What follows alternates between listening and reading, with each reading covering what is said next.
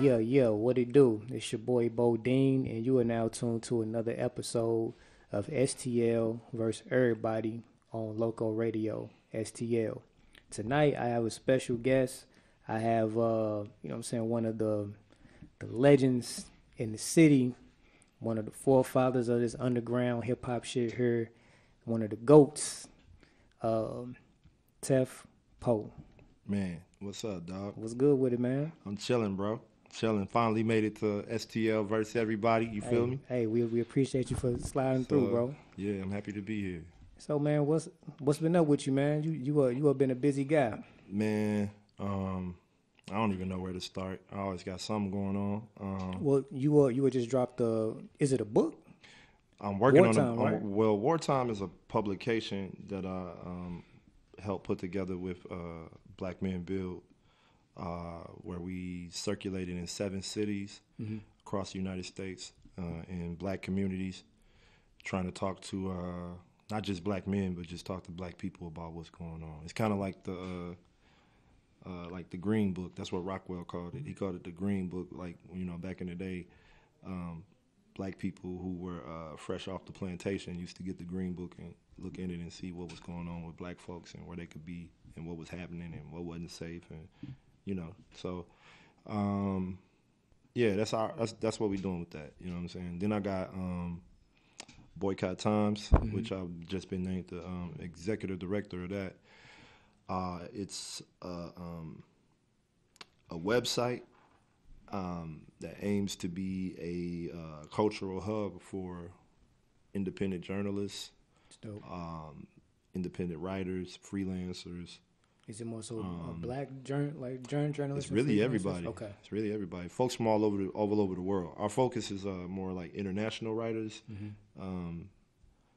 So we got folks from like Kenya. My homegirl Christine Mungai, she was the Neiman Fellow at Harvard, which is like this real prestigious journalist fellowship. And she came from Kenya, lived in the States for a while. Met her out there. She's one of our writers. Cornell West is on our advisory board, and my boy Mordecai Leone is the editor-in-chief, and my guy Danny started the whole situation. He's from Colombia, from South America. Dope. And Boycott was already a clothing line that he launched over there, like a streetwear line, and just figuring out ways to bring it to the United States and other pieces of the world outside of South America, and also just adding a piece to it that explains some of the art that he puts on some of the clothing. So that's kind of what we use the media component for, to talk about just different stuff going on in the world and how to connect people all over. That's dope. So, yeah. When did it launch? It's recent, right? Yeah, we did a soft launch last week just to kind of work out the bugs in the site. And we've been working on building this thing since January, honestly. Okay. We wanted to launch in June, but it just wasn't ready. And then we ended up working with this guy named Jay, who is a hell of a web designer. I don't even want to call him a web designer because he works alchemy with what he does with the internet. He used to work for DatPiff, one of the founders of DatPiff in the beginning of it, and he brought that skill set over to Boycott. So our website is not just like a blog, you know what I mean? Like it's an actual full spread newsroom where people can pitch stories. And what makes it unique is that you don't have to be a professional writer to pitch. So like most people don't know that they write every day. Right? But you give free content to Mark Zuckerberg. You give free content to Jack on Twitter. You give him free content to Apple when you text. You're using words. So the average person probably writes over 2,000 words a day and don't even know it. So just think if you were writing for the sake of your own content. Right. And so that's what we kind of doing, just galvanizing people to think of themselves as writers. That's dope. So people can sign up for this site and then create their own. Yeah, post. so you can visit and just read what's on there, right? Like you can just go like how you go to New York Times. You can go to check it out. Like, but we aim to be news that is real, news that's legit, and news that's nuanced. So it's like talking about stuff that people want to talk about, or talking about what's going on in the world from different perspectives, not just the mainstream news perspective, not just the story of the day perspective, right? So like if I were going to write a story, for example, about like King Von, rest in peace, I would write it from a perspective of like an honest perspective of the streets, the rapper, like me being a rapper, my language going to sound like what people in the streets talk like, mixed with what I know as a professional journalist makes it journalism. So it's easier for people who talk like us to really process what's going on with it. And, you know, it's just challenging the status quo of journalism. You feel me? Like inviting citizen journalism to take the forefront of the conversation. But even if you don't want to write, you can visit the site, check it out, read what's going on. We fund it primarily through the fashion line. So right now we're in what we call the Third Eye cap. Okay. Third Eye is our logo, and we just aim to be competitive, man. For real. If they give me a year doing it, I think we'll be comparable to like Complex, but more like a comparable to Vice, but we'll be more like a spot for people who are real and not tapped into the corporations to tell their stories. You know what I'm saying? You've been doing like write-ups and just writing for like years though, because you was like for Riverfront Times and you wrote for a couple other publications. So yeah, man. I think like doing this, man, it suits you. And you're working on a book too, right? Yeah, I've been working on a book for a while, man. I probably got like 5 different versions of that mug written, but I swear to God, I'm trying to get it done this month. It's just I get pulled into so many different spaces that, so like even while I'm doing all of this, I'm still trying to help build the local hub of Black Men Build, BMB, just connecting brothers that wouldn't typically get involved in the movement, into the movement. Just getting, and I don't even like using the term movement because most people have a corny conceptualization of what the movement is, but just getting real dudes involved in real activities that can help us, you know what I'm saying, change some of our material conditions. Yeah. And then outside of that, I'm always doing my music, you know what I'm saying? So all this for me works into one ecosystem of things, you know what I'm saying, where I can use all of my talents in different capacities, you know? Just me coming up as an artist, you was like the first cat from the home team that I seen like first be on 106 besides Big Will, and then just venture off into other things. You know what I'm saying? You was in a Source. You know what I'm saying? You was doing write-ups for us. Yeah. And you know what I'm saying? The Riverfront Times. You was like one of the first dudes to put on successful shows for artists, and you know what I'm saying, putting cats on the come up on them. You was jumping on, you know what I'm saying, cats albums. You was on mine. You was giving cats like shout outs. You was giving cats that nod. Like you and Rocky. Like y'all really show people how to like. You know, the thing is, bro, they ain't make it easy for me and Rocky. You feel me? Because we was 2 of the first cats that said being able to rap matters. And a lot of people, quite frankly, think they can rap. But when you start breaking down the components of what a real MC is, what's actually dignified representation for the city. And I don't judge people that don't make music like the way that I make music. I'm just saying in terms of the line that we was pushing, we wanted to push a line that made a Bodine a reality. We wanted a Tita Abo to be a reality. We wanted the next generation of MCs to be not like us, but, you know what I'm saying, people that were emerging personalities, emerging talent that wasn't your typical run-of-the-mill talent, that wasn't your typical run-of-the-mill songwriting and stage performing. And we did feel that we had an obligation, and we still have an obligation, to always support the waves of talent that are coming through.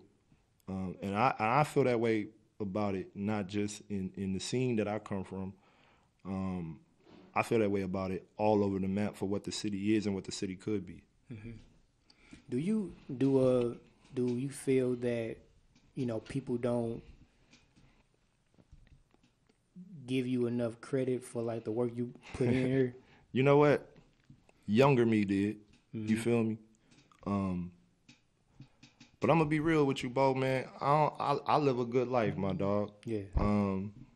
I ain't rich, but I've made something for myself that a lot of rappers who I saw coming up weren't able to do.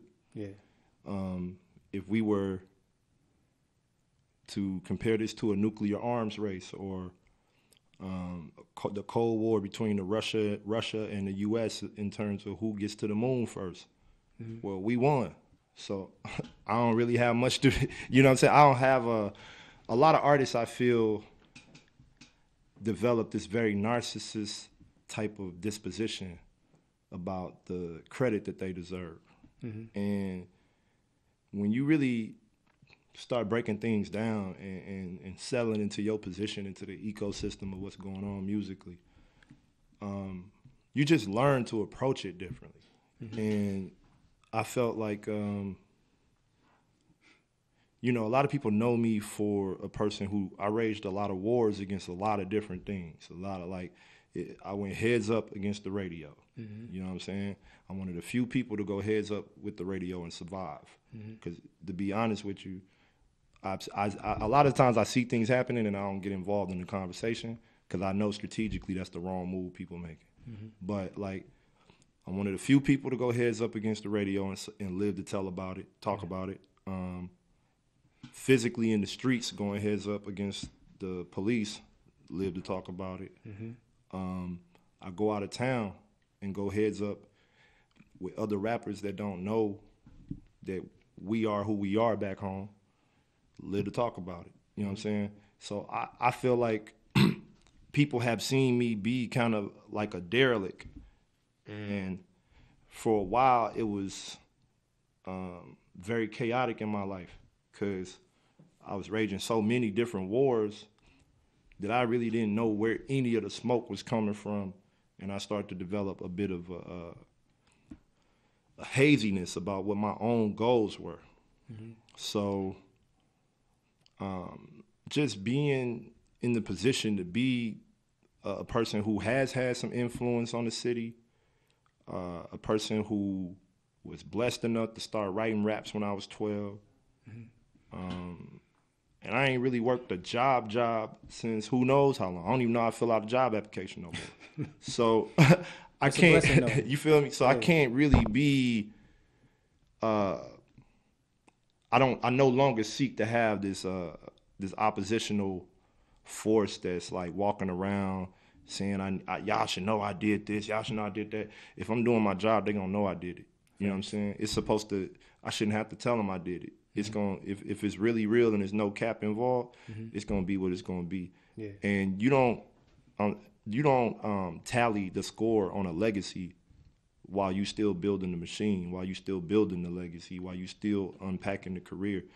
A legacy is what you count the score on when you're done. So at the end of it all, if people feel a certain way or don't know about it, then we could talk about it. But right now, the game footage is still playing. We still on the floor. The clock is still ticking. Do you still keep in tune with the scene, as far as like the most definitely the up and coming cats and things? Most definitely. Yeah. Man, I know everything going on for real. I know more going on than people think I know for real. I keep a pulse on so much different stuff I couldn't even tell you. Not only in St. Louis, because what made my career pop, and I always wanted to tell this to a lot of MCs, is that, you know, we can't, especially coming from here, don't get caught up in the numbers. You feel what I'm saying? Don't get caught up in, oh, we put this video out, and it's 3 months later, and it's only did XX amount of views. It don't matter, because if you really conducting yourself in a way that is, you know, bossed up, it's more so about the impact anyway. Because the dude who got them numbers, I guarantee you, probably don't have the impact that you got on this city. Probably can't move with the people you move with in this city. And a lot of people try to discredit the value of being able to move around St. Louis as a made man. But this is a rough city to navigate in. So if you're not a made man, I'm going to be able to tell, because you're going to be getting caught up with all types of foo-foo beefs. People going to diss you. You ain't going to know how to respond. It's going to be a crisis every time you get into it with some real ones. But when you got the actual people behind you and you actually a man of the people, like Pimp C said, man, all them phones and computers and websites and all that, that's toys. You feel me? Being able to walk into a restaurant and somebody say, hey, man, you my favorite rapper, this meal comp, you good. You know what I'm saying? Being able to go to the movies with your lady and the dude at the counter like, hey, bro, you just go in. You know what I'm saying? We cool. That's impact. Yeah. People, other MCs like yourself that I admire, people who I listen to your music. You guys having respect for me, to me, tells me that I did my job, and I'm still doing my job. You feel what I'm saying? Much love, bro. When you were coming up, was it anybody that were you inspired by anybody that was, you know, in an elder? Like, were they doing like the things that you did as far as going out of town and like making these type of moves? Always Black Spade. Yeah. A lot of people don't know. I get a lot of credit from y'all, but for us, I guarantee you, if you talk to Rocky, if you talk to Indiana Rome, who else? You talk to, I mean, any guy that I'm around from my class of the MCs from out here, Spade set the standard for us. Spade is phenomenal. You know what I'm saying? He set the standard, man. He just so happened to be my older brother, which made things a little bit more difficult for me creatively sometimes, because a lot of people expected me to come out sounding like him, expected my music to sound like his, expected me to move like he moved, expected me to be, you know what I'm saying, Spade Part 2 or something. And for a while, you know what I'm saying, in the early phases of my situation, people would just refer to me as Spade, little brother. You feel me? But I got the desire to be a music man from him, because he's a total, complete music man. And the way he lives his life is that he prioritizes the music over everything. You know what I'm saying? Without the music, he don't have no identity. So I wanted to be like that. You know what I'm saying? Like, I saw how serious he took it, and it was just in the fabric of his DNA. I knew a lot of other people would stop making music if it didn't go their way.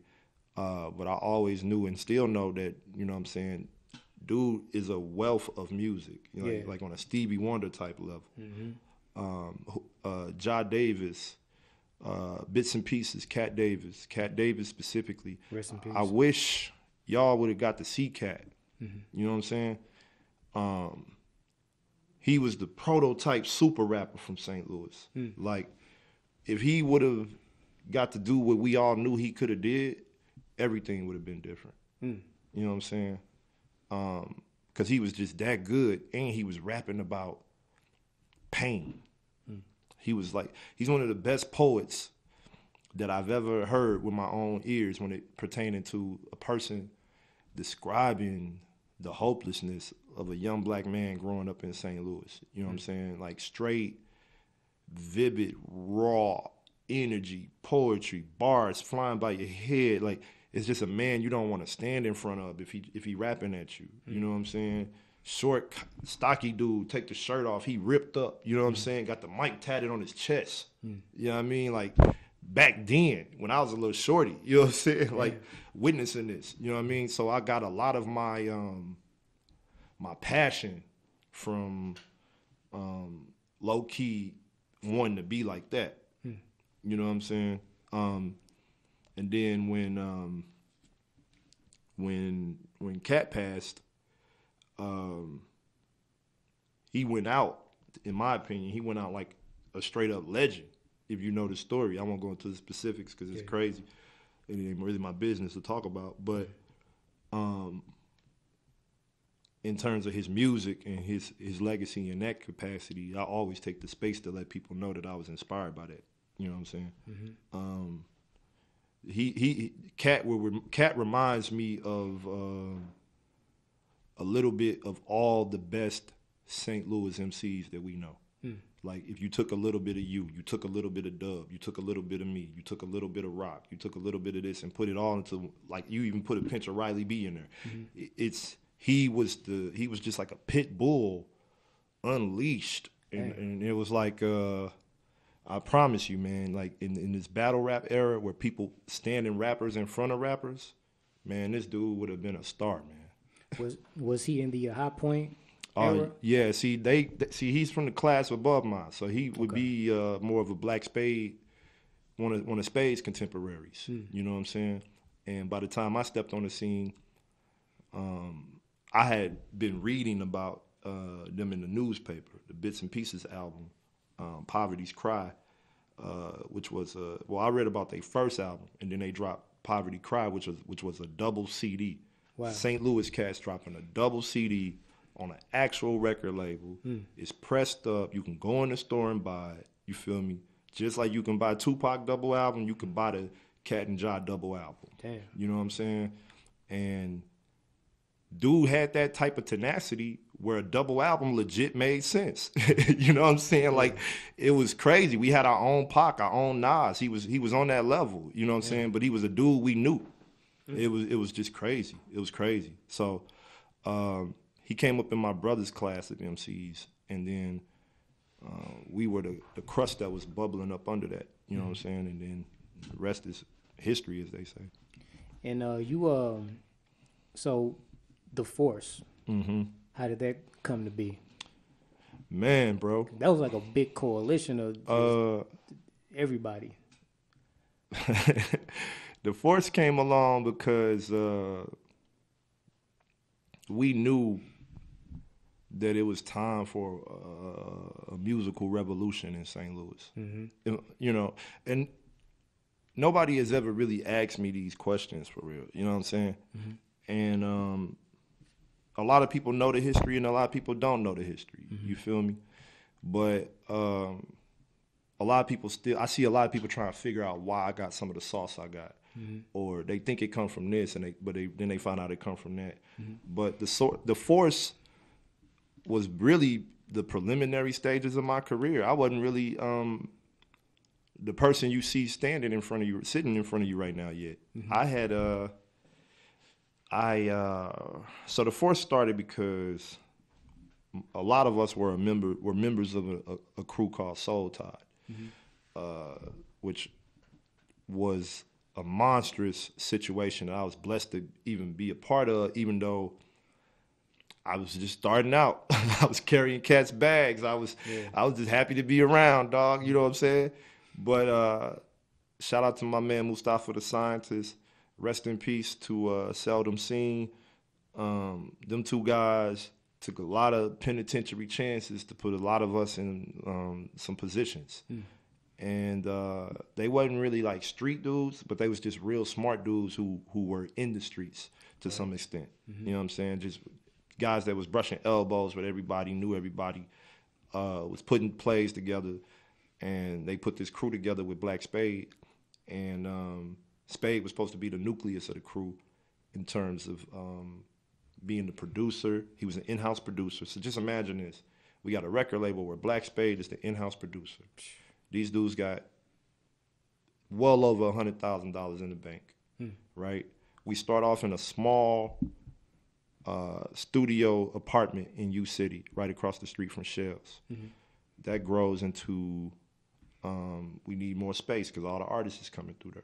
So they were already building a studio downtown with the artists that they had already had in a cipher, like Spade and I think Nato Khalif. And we moved downtown to the big studio once they got that set up. And I'm talking about we independent. We got the same boards that they got in the big LA studios, downtown St. Louis. We got a whole floor of a loft before people even doing loft apartments. You know what I'm saying? I go to the studio, I don't got to go home. You feel me? I stay in the county, but the studio in the city downtown. I'm fresh out of high school, bro.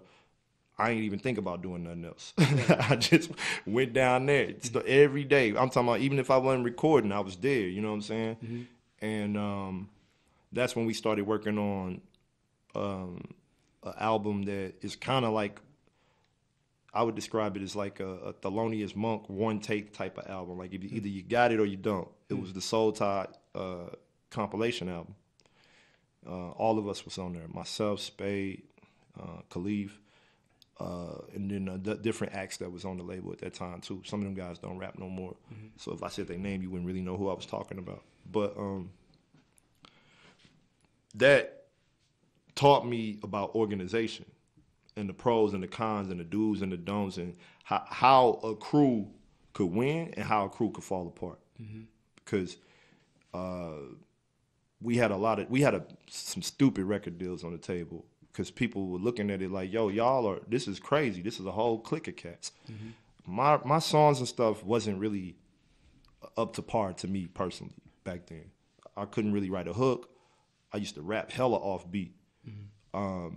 And man, I was just figuring it out, dog. I was just happy to be around seeing these cats make these songs. Spade and Coltrane, my boy Cash, who really taught me a lot about how to MC. Mm-hmm.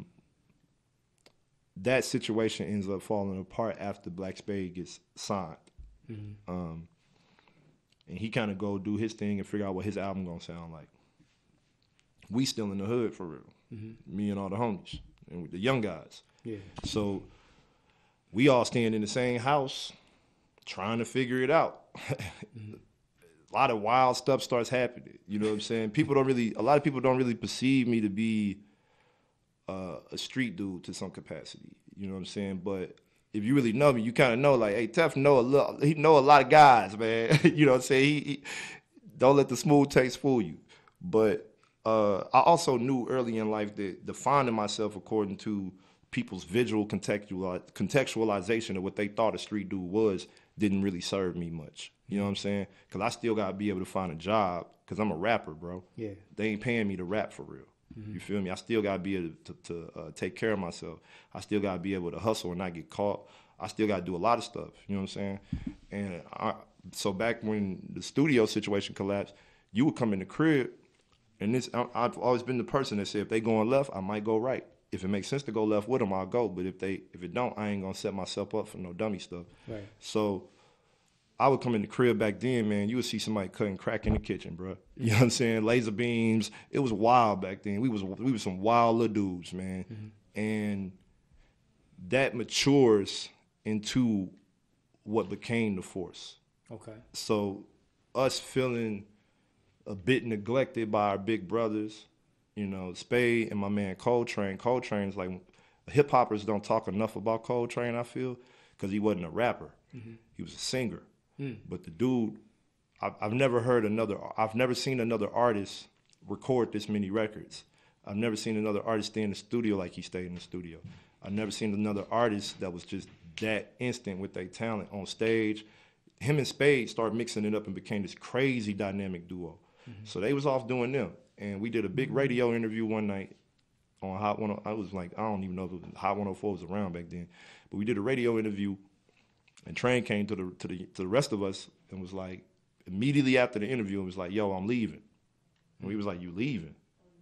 He was like, yeah, I'm leaving. And this is a big, tall cat. Used to play ball before he started singing. Could have went to the NBA for real. Mm. So he was like, yo, I'm leaving. And we was like, what that mean? He was like, it's time for y'all to be men. I'll never forget this. And then, so I'm like, yo, basically our Marvin Gaye. This dude's like our Marvin Gaye. If we Motown, he's every bit of our Marvin Gaye. And he's like, yo, I'm leaving. Y'all gonna have to figure it out. It's time for y'all to be men. Back then, I didn't understand that. Mm-hmm. You know what I'm saying? I didn't understand it. I'm like, yo, we in the trench fighting for survival. What y'all mean y'all leaving? Mm-hmm. But at the same time, they can't hold your hand. Right. You know what I'm saying? It's a jungle out here. Mm-hmm. You got to get yours, they got to get theirs. Mm-hmm. So emerging out of we used to call the crib the 48, emerging out of the 48, the Force just started because we knew we didn't have a fighting chance without each other, basically, for real. And we knew that if we stayed unified and created a wave, it was going to trickle down. and we knew that most of these DJs are people who really don't give a damn about music. They folks who, especially in St. Louis, and come for me if you want, I don't care. Y'all don't play my records, no way. The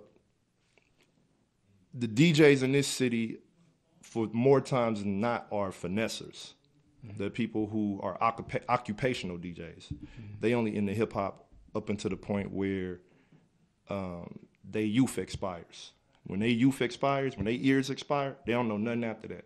They don't know nothing after that or before that. They only know they era of the music when it was the peak interest to them, when they could go to the club and smash this girl because they was a DJing, or when this record was the hot record that everybody was doing the same dance to. After that, they have no contextualization for expanding the culture. Yeah. So I would never put my career in the hands of a person that ain't made more than $15 an hour. You feel what I'm saying? Like, these are employees of a situation, or somebody who got $250 to show up and spend whatever records they had in a reservoir. So I used to say things like that publicly as an up-and-coming artist who hadn't accomplished nothing. Right. And the force was necessary because that was us coming together in a way that gave us coverage to say and do things that we needed to do in order to push the culture forward. So it was just a conglomerate of artists, singers, poets, promoters. We had DJs in our staple, photographers. It was just us saying there's no industry here, and how do we give us our chance to sell? How do we give ourselves a fighting chance to create some industry? Because y'all had, like, not only did you have rappers, producers, I think, didn't Made Monarchs come from Made Monarchs was doing their thing before we even met them. Okay. They were all in high school. Damn, they was in high school? I think they knew each other from high school. Okay. And then they emerged into the scene as a thing after that. Like, they had Adrian had the website and all of that. He always was a visionary. Yeah. You know what I'm saying? I ain't even surprised that where he at in life right now, because he was always, even when he was a young dude, he was a visionary, man. He was a visionary like a mug. The city was better when we had people like that living here. Yeah, facts. I know, just going back to when you said Spade had like a deal situation, and I'll probably have to interview him too just to get like more like perspective on it. But did he not want us to come along? The fame? Because like when you listen to Spade, he should be way farther than where he is. And then I heard stories. I even talked to him once. He was telling like the people that he knows, and I heard Spade is in the industry. Everybody knows Spade to some extent. For his type of music, man, his name rings bells. I think it is. You know, you gotta remember, Spade is my actual biological brother. Yeah. What I would say about Spade is this, man. He just ain't willing to bow down. You feel me? He don't make no concessions.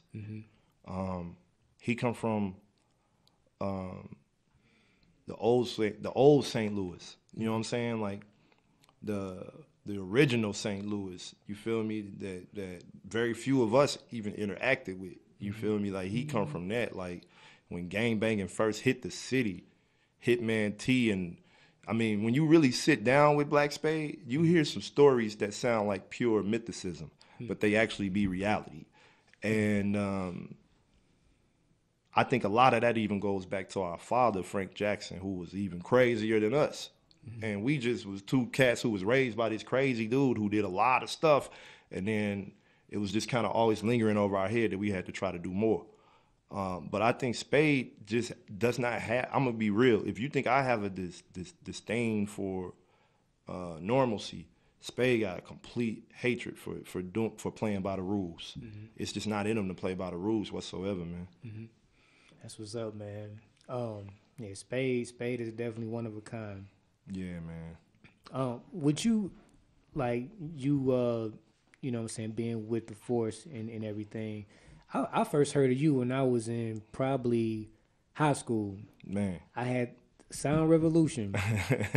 The $1 mixtapes. Yeah, the $1 boys. Yep, that's DJ Trackstar, yeah. And so you been rocking with Trackstar for that long, Yeah, bro? that's my man's, yeah. So I remember it was you. We started all this together, man. The thing is, I wish Track would have been around to see some of the things we actually did, because even he doesn't have a conceptualization for how crazy this was at the peak of what we was doing. You know what I'm saying? Like, at the peak of what we was doing, it was, I mean, you would have thought we were comparable to the biggest things going on out here in a way that was no capping too. Like, we would hit the club with 50 to 100 dudes and shut it down. Like, in St. Louis, like we walking in with 50 cats, period. With the Force, there was no way we couldn't, because it was 50 members or more. And everybody got their people, and everybody got their squad, and they with them, and they with them. And then you bring your mans, I bring my mans. Man, we got an army now. You know what I'm saying? Ain't no backing us down. We go in the club, we standing on the couches. We ain't asking to get in VIP. We got 30 dudes who gonna go in VIP anyway. Who gonna tell us we can't do it? You know what I'm saying? You gonna play the song at least once, because you see we in here, and you know, and you know it can get crazy. It's gonna get ugly. You know what I'm saying? And it was, what was wild for us was the gangster rap side of the scene kind of considered us the nerds. But for us, we felt like we was really pushing. We felt like steppers for real, because we was like, we getting results that y'all can't get, because we unified and we organized, and we willing to take certain falls for each other. You know what I'm saying? Like when Rockwell Knuckles had a performance where he could have got signed by Ludacris, and we packed that venue with so many people, bro. I'm talking about everybody hood was in that mug. You know what I'm saying? I got my guys in there. My man Nate had his guys in there. Rocky got his guys in there. You feel me? Rome in there. Spade in there. We all in there. We was all in there. We all fell in. Teresa Payne, even the women would fall in back then in the Force. That's what made the Force different too, that the women grinded just as hard as the dudes, if not harder. So we all was in there. And all you heard was that man's name reverbing throughout the venue. Crazy. And to the point where Luda and them had to say, like, well, we see you brought your people out. But what they didn't understand was we was a legit movement in the city. Yeah.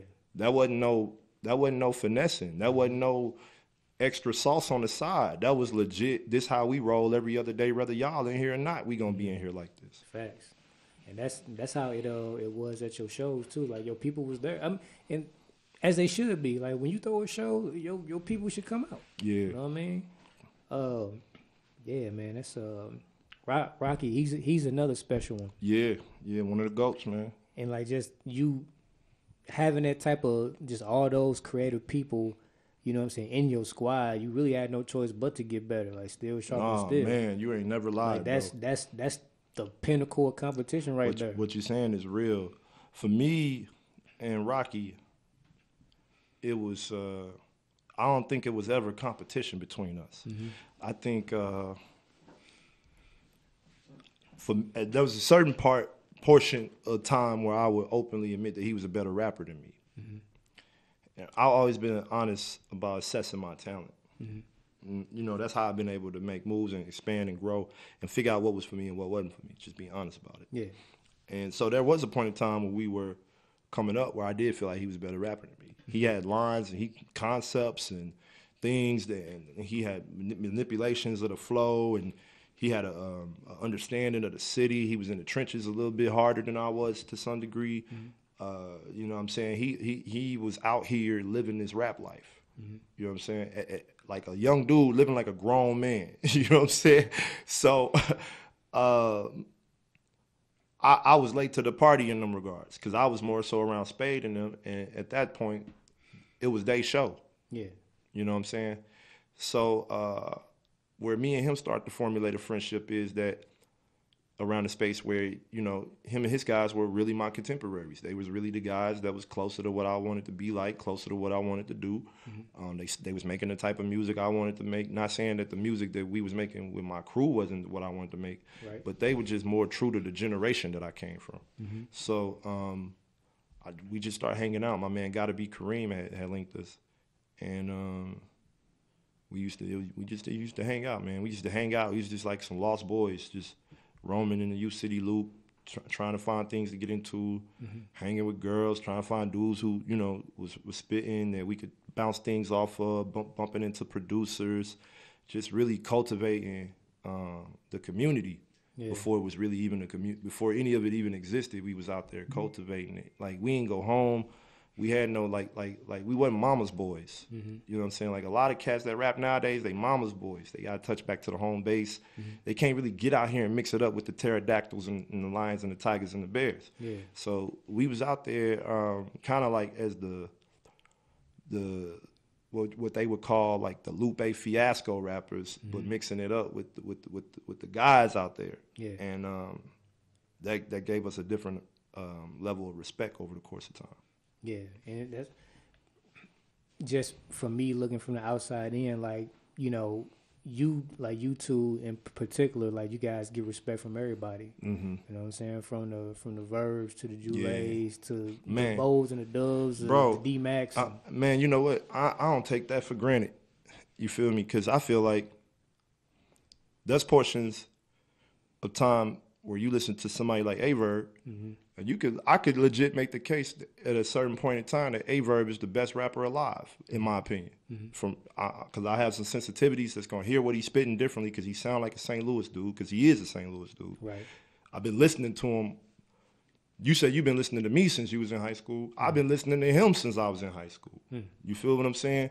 So I have a contextualization for his story differently than I'm gonna have for another rapper that I haven't seen get out here and mix it up and try to figure out and find his pacing and find his timing, and now he in a stride that's just ungodly. I could say the same. I could say the same about Rockwell. There was a period of time where I really felt like he was the best rapper alive. And I don't say these things easily about MCs. So for me to say that, make that concession in my own talent to say that about another rapper, that's me being honest. And I'm always tasking myself with being real, even about what's going on. Even if you got it over me, I'm going to say, this nigga bringing it, man. You know what I'm saying? He bringing it. And I like that, because that make me have to go sit down and analyze myself and say, what can I do to get on that level? So I don't take the respect from other MCs and people who I consider professional killers lightly at all, for real. When you came up as a up and coming, you know what I'm saying, artist here, did the guys above you, like from like different, you know, classes, did they embrace you, you know what I'm saying, like show love and vouch for you and stuff like that? I mean, for the most part, you got to earn the respect. Okay.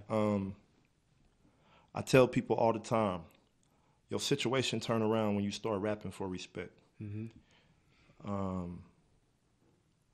That's what changed my situation. The day that I decided I was rapping for respect, I wasn't just rapping to be rapping. I wasn't. I was actually trying to represent something and hold a certain line, and that changes it, because now it's not just about some crafty wordplay that you said that another dude might try to wing off of and bite, because now you can't bite the authenticity. You feel me? Sometimes there's certain songs I do with cats where I don't even rap to my fullest ability of rapping, because it just doesn't require that, because my aura has worked so adamantly to show you what I'm about that you know what I'm about. You can hear it and unpack it all for yourself. You can go on your own journey with what I'm talking about and process it differently. But to be real, when I did focus on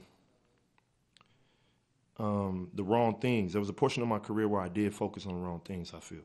You know what I'm saying? But it's hard to say when you was in my position, because it wasn't no Tef Poes. Yeah. We was looking for the Bodines. We was looking for the Dubs. We knew that y'all existed, and we knew y'all was coming. But we was literally on the killing fields by ourselves at that time. You know what I'm saying? And the sound of the city didn't sound nothing like what we was presenting. No, not at all. So a lot of people thought we were out of pocket. They thought we was reaching. And I can concretely say it. I'm here to tell you now that I survived the wars that a lot of the institutionalized support for what we was doing didn't come. And we had to build the institutions. Now, years later, I'm better for it because it's the reason I'm eating. And a lot of people got to explain to their kids why they got a rap name. The kids don't even know they did this at some point. Like, Daddy, why they call you blah, blah, blah? Well, son, I used to. I ain't never going to be no used to be anything. Once I decided I was Tef Poe, I'm going in the grave as that. It's deep. It's deep. Yo, we gonna take a brief break, and we're going to come back. We actually going to premiere this, well, not premiere, but we're going to show this new video that you dropped a little minute ago. It's called Be Careful. Yeah, love. And you want to give an explanation of what that's about, yeah, bro? Man. You know, it's crazy, dog. I done got to the point where I've been making music where people straight up come up to me and be like, yo, we need the old Tef Poe back. Yeah. I be like, yo, that's crazy. I don't even know what that means. You know what I'm saying? But okay. So my favorite project from you is The Hero Killer. Yeah, you told me that. From start to finish, bro. It was just raw and authentic. Like, just from the production standpoint, and then just where you was at, you know what I'm saying? That was me, Chase the Money and B Money, mostly on that. And then I think Trifecta was on that. Yeah, it was great production on that, all over that. You had just finished killing niggas on 106 and Park. Like, you was on the whole city knew that, all right, this nigga's about to blow. And that was the project that was like, all right, y'all, like, I'm hungry. Like, the industry need to make room. You know what I'm saying? And then that was just you on your cuffs, man. Yeah, it was just. I know what you're saying. It was the concepts. I used to sit up late at night still rapping. I'm talking about, that's back when I knew, if you knew me back then, one thing you would say about me was, yo, Tef is always writing. While everybody else was doing dumb stuff. They'd be off messing with some girls. They'd be off doing this, going to parties. They'd be off wasting time doing this. Man, I was writing, bro. And the only reason I used to write like that is because I saw an interview with Nelly, and they was talking about the rest of his crew in comparison to him. And they was like, well, he spent a month in the studio. They had a studio they called The Hole. He spent a month in the studio and didn't come out. And he said it himself. He was like, I ain't come out. I ain't go take no showers. I ain't change no clothes. I ain't do this. They had to come down there and bring stuff to me. He was like, I was in the studio making this music. And I said, this dude did that. And you can't think that it's a coincidence that he went diamond putting that type of energy into himself. Facts. So I said, I at least got to give my writing that level of dedication if I really want to be what I think I can be. Yeah. And I was directly inspired by that interview. It's dope, man. We're going to talk more about it in a minute. Be careful, Tef Poe. You dig?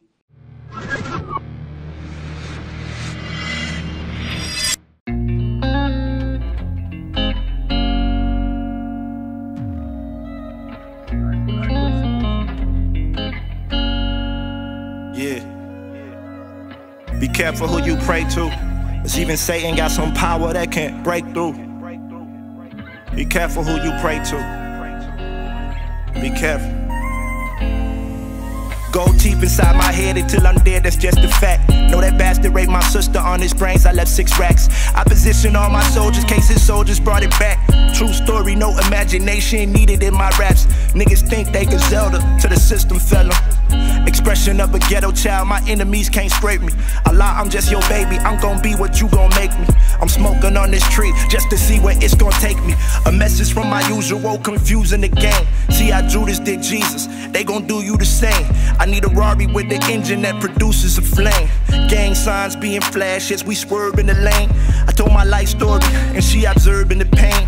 Late night on Sydney Street and it was never the same. These are the rules that we created, recreated. These are the rules that we created, recreated. You sip this drink and see your clothing be alleviated. Sip this drink and see your clothing get alleviated.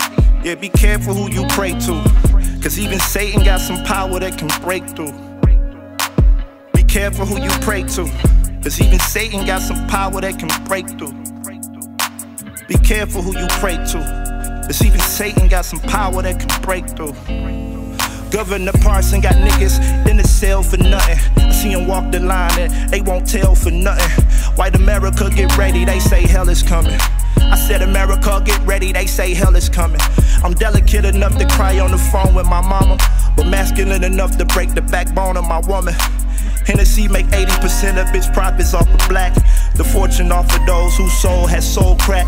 So I can't walk inside the liquor store without my strap. I can't walk inside the liquor store without my strap. Be careful who you pray to, cause even Satan got some power that can break through. Yeah, we gave these devils everything and they can't love us back. I would've gave that girl Lorene, but I'm in love with rap. Be careful who you pray to, cause even Satan got some power that could break through, break through, break through, yeah.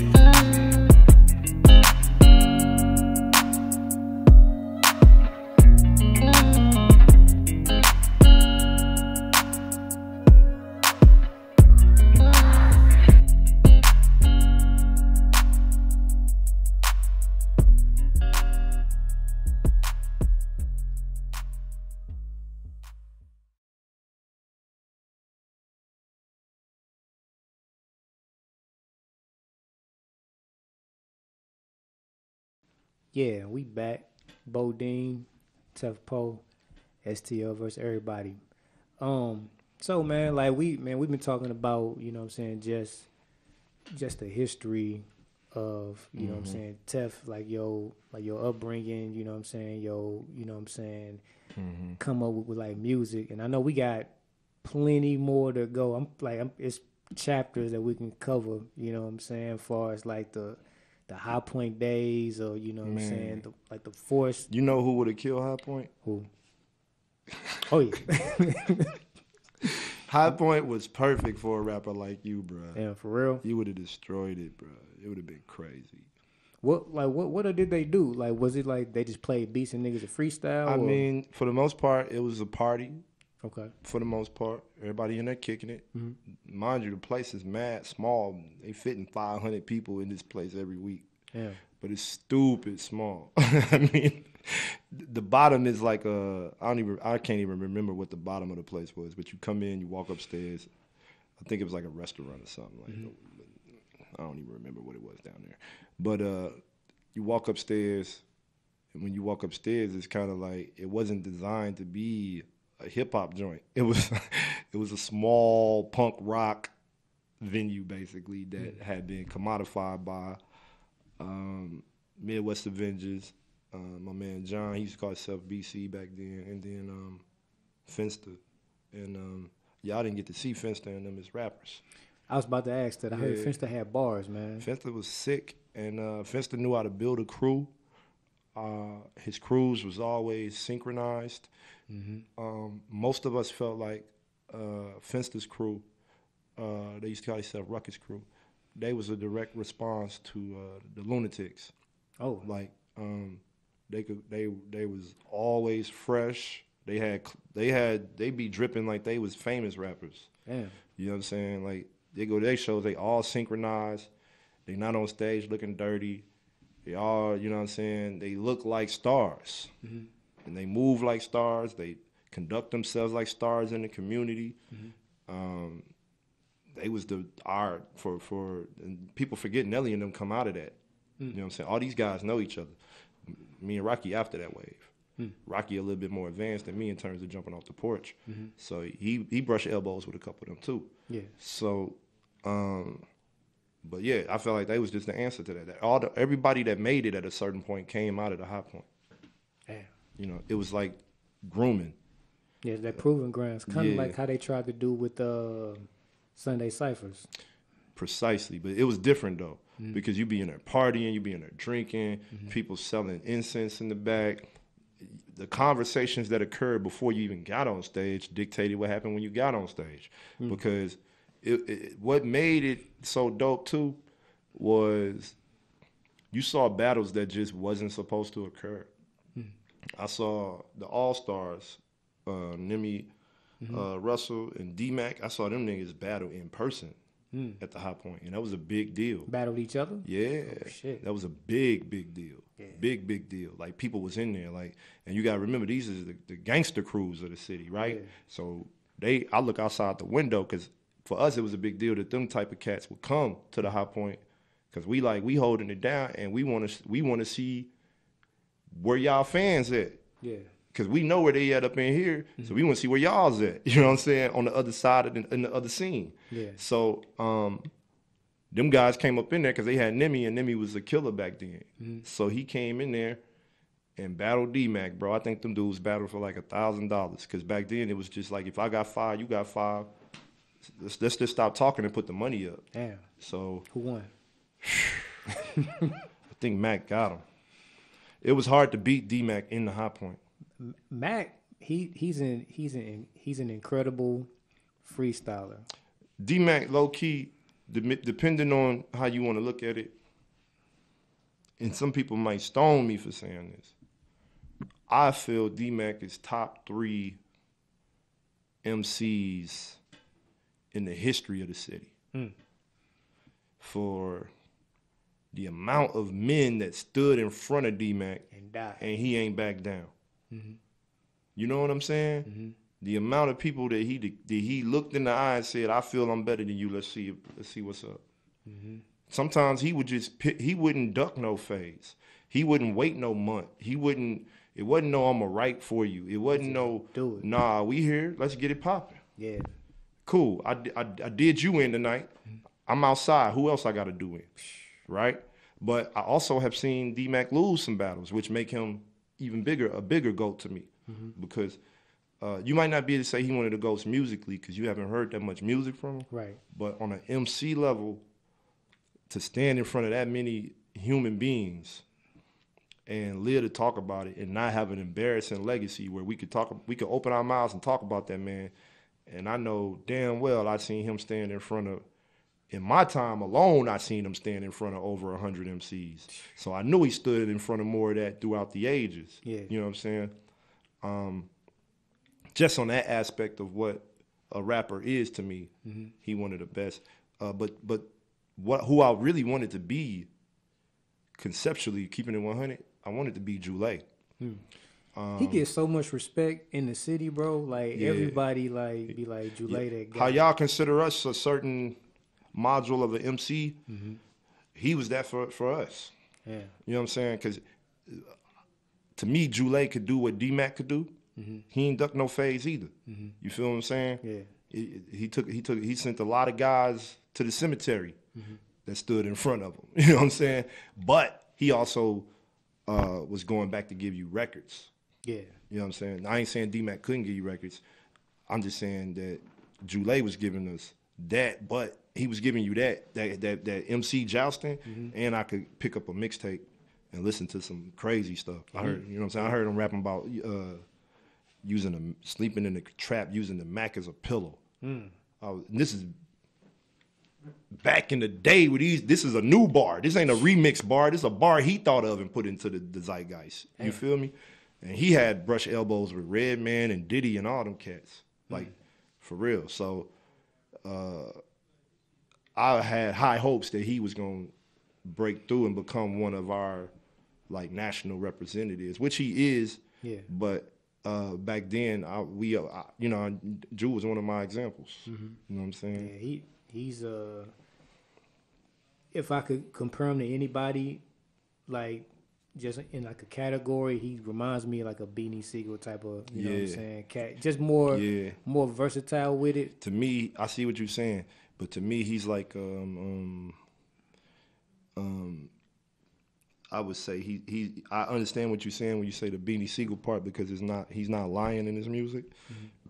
But also, I feel that he like Beans with a pinch of Royce sometimes. You know what I'm saying? And a pinch of Scarface. You know what I'm saying? Like, and you can throw some Cube in there if you want. Yeah. But you know, he just one of them guys. He's like we look for hybrid MCs. You know what I'm saying? You know, as an MC yourself, you lean into the people who can do a little bit of everything, and but also just got the hardest stuff. Yeah, you know what I'm saying? And that was just one of them examples for us. Do you think, like, is it necessary for, like, artists? Excuse me. Is it necessary for artists now to get signed to a major? You know what I'm saying? To see that you don't even need no deal nowadays, bro. Yeah, man. Like even what y'all doing with AMG, I respect it because I always respect organization. If you want to impress me, get organized. I don't respect nothing that's chaotic, nothing that don't have a plan, nothing that's not strategized. Anybody can hit a basket by accident. You know what I'm saying? If we just shooting at that window, eventually we gonna break it. We might break it the first try, we might break it the last try. But if we just keep shooting at it, we gonna break it. Now, if you got a coordinated plan to break that window, when it do break, you already know what to do on the other side of the window when the glass fall. I'm more interested in that type of structure. You know what I'm saying? So, I don't think you need no label, man. You concretely don't. People proving it every day. Yeah. So what's the next for Tef Poe? We gonna put this album out. Me and T-Dub-O got this Contra album coming out. And then I got a lot of solo music that I plan on dropping. I've been sorting things out with my label because I'm still signed to Tommy Boy. But sometimes being from St. Louis and choosing to stay attached to St. Louis can slow you down in ways that you can't predict. And a lot of people looking at me like, damn, Poe, what happened? You was putting out music, what, you slowed up. I never really slowed up to this capacity musically. Part of the reason is, man, I got so much other stuff going on that I'm eating off of, that it's hard to wean myself off that stuff and jump into rap full time like that, because rap bores me on a certain level now. Because you're surrounded by people who, and this just real, you're surrounded by dudes who making up stories about who they are. It's a lot of jealousy in hip hop. It's a lot of just bickering, and you know, I'm in a space now where if certain people say my name, I'm chilling, but I ain't really chilling. You know what I'm saying? And I just respond to that. I don't want to respond. I got so much going on that I just can't respond to that energy in a foolish way. Thanks.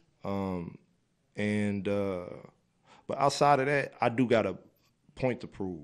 I feel I got a chip on my shoulder now. You know what I'm saying? And I also know that we ain't finished the job. You feel what I'm saying? We got things to do. We building companies, we expanding brands.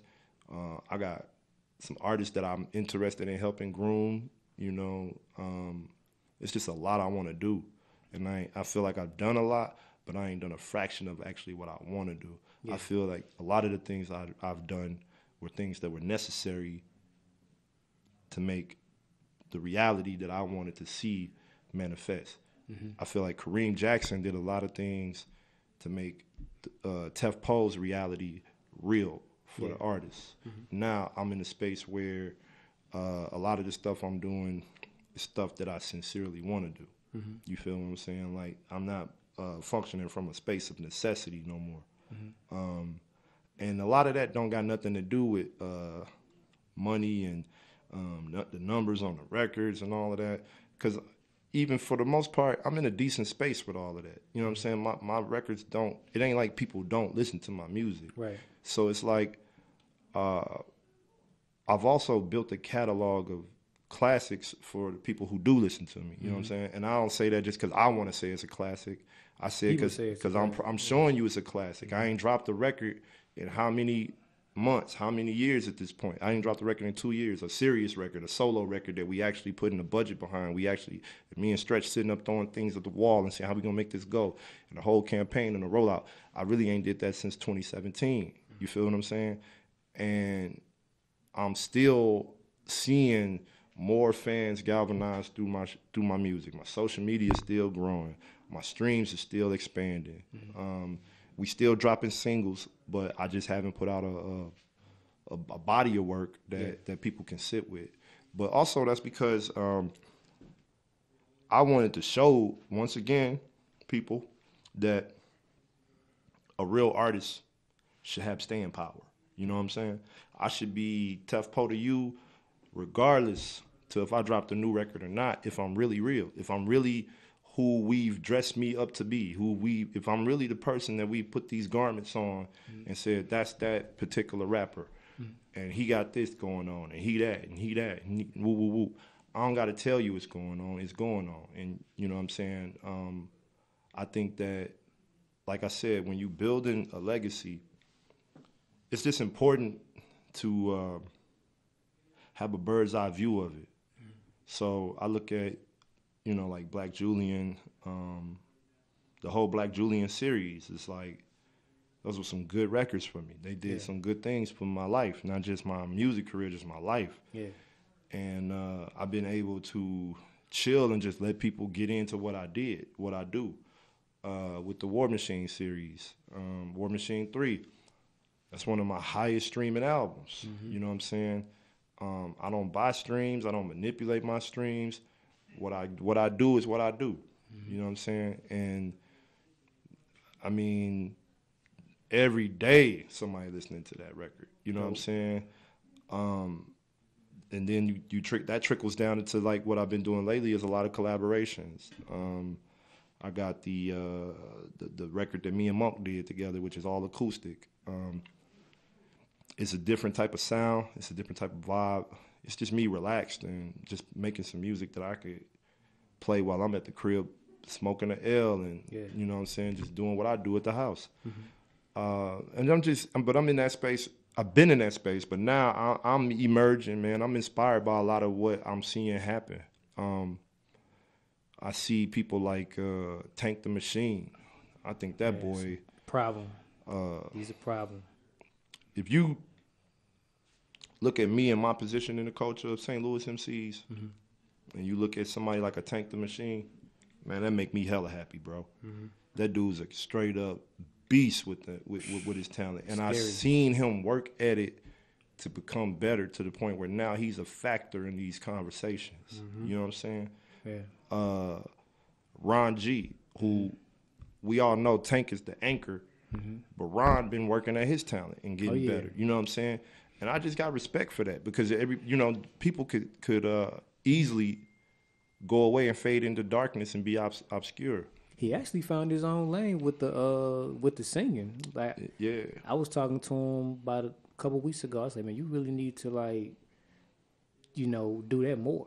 My thing is, man, just keep coming. Yep. Just keep the fire. You know what I mean? One thing that put me in the position to win, the fire, man, the passion. You know what I'm saying? Just when I lay down at night, my head would be filled with thoughts of like how I'm gonna take it to the next level. Never losing that hunger. And I'm still like that. You know what I'm saying? That's why I have to chill, because I'm supposed to be in a certain positionality on the chart, but I'm a Afro Samurai fan.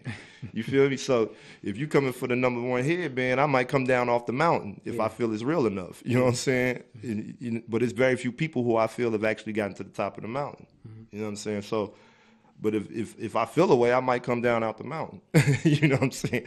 So like, and then I don't have to do certain things that I used to have to do, because that's already being handled. You know what I mean? We just built this thing out in a way that's so beautiful to me that it gave me an opportunity to really just humanize myself in a way that I ain't been able to do in years. Because for years I've been plugged into the socket. You know what I'm saying? And I felt like I was the handgun, and it was like, yo, just pick me up and bust it. and just keep shooting, bro. Don't stop shooting. Just don't stop shooting. Just don't stop shooting. And then you just come to a point where things meet their head, and it's like, yo, you can kind of breathe right now, my dog. You know what I'm saying? And so that's the space I'm in, man. And I got a lot of music that y'all ain't heard yet, bro. I'm talking about crazy stuff. I got songs with Gangsta Boo. I got joints with Project Pat. I'm waiting on Chino XL to send me this verse back. Chino XL, if you watch St. Louis verse, everybody. Where you at, man? I need that verse, bro. Where you at, I bro? need the verse, bro.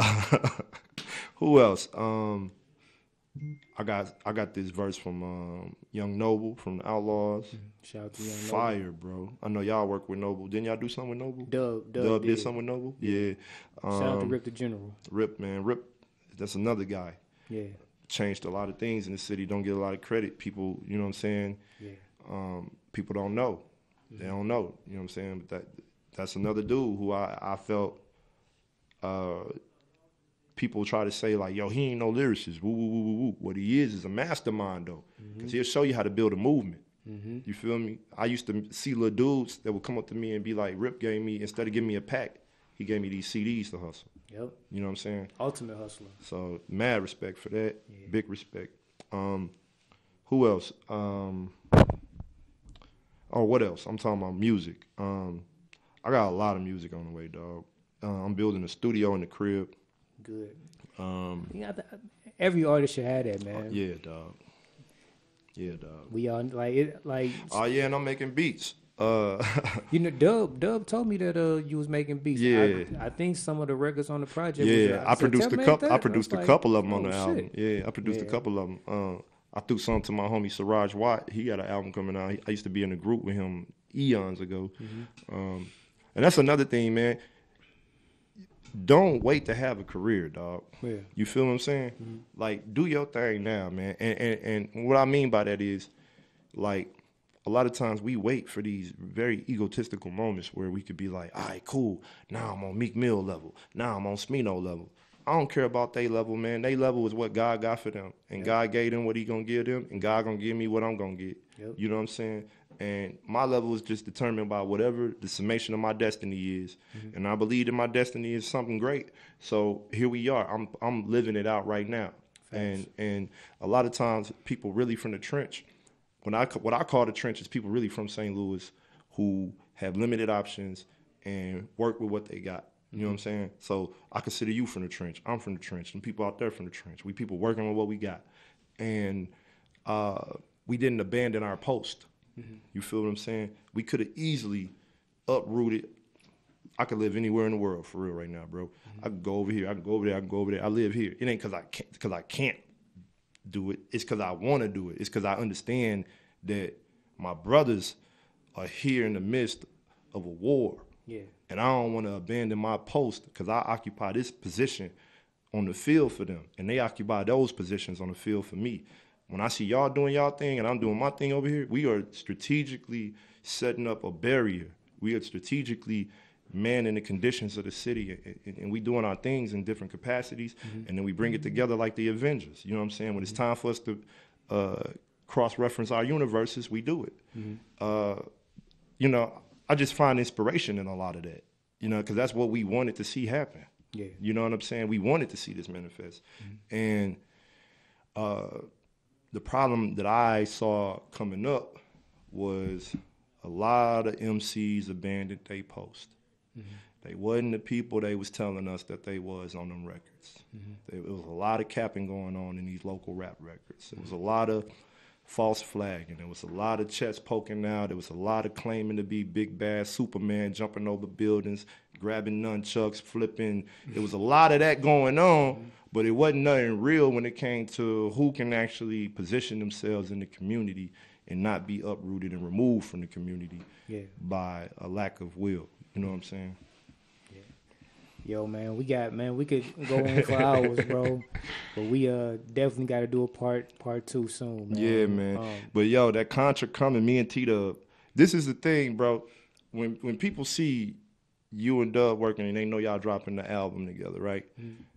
As a rapper, if I wasn't cool with y'all, I wouldn't be cool with that. I wouldn't be cool with me just being at home chilling, and these cats finna do a whole collaboration album. Like, I gotta get in on that. I can't be on the sideline watching these dudes just destroy the game or even just add another brick to the building, and I'm just not contributing. I can't be that type of MC. Yeah. So we come in with the Contra, and I said what I said prior to that, because if I tell you Tef Poe and STLvsErrbody doing the album together, and we got so many songs that I'm thinking about, that we are thinking about splitting this thing up, everybody should be in the studio. Yeah, nigga should be worried. I heard it. This is code red. Yeah. This is DEFCON 30. Yeah. You feel me? Like, this ain't no just, oh yeah, Dub and Tef.